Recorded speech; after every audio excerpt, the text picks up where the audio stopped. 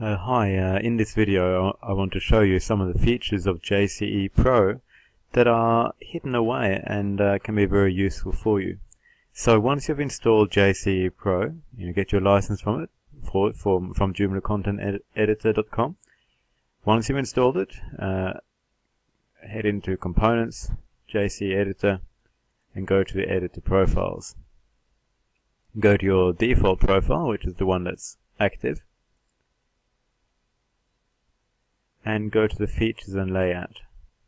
And here you've got your familiar buttons for JCE, and you can remove the buttons you don't want by simply dragging them over to this section down here. But one thing you'll notice is that JCE Pro has some very good extra features, and they're all tucked away here as available buttons that are not being used. So let's see what we can do here.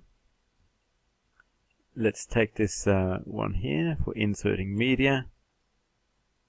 The file manager, very handy, and the image manager extended. Okay, so we shall save it, and then we'll have a look at how this actually works.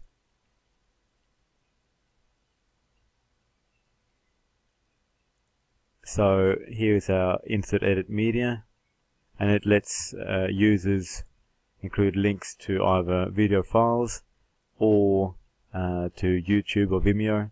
So it's very handy. Just simply put in the URL for YouTube and off you go. Then we've got the image manager extended, which not only uploads pictures like JCE normally does, but it also lets you resize the pictures dynamically as they're being uploaded, create thumbnails if you want. It lets you create pop-ups, and it's got some very handy features. And finally, the file manager lets users insert or edit file attachments.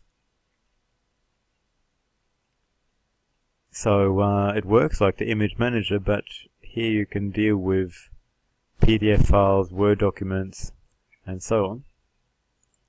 Let's see if we can find a quick sample.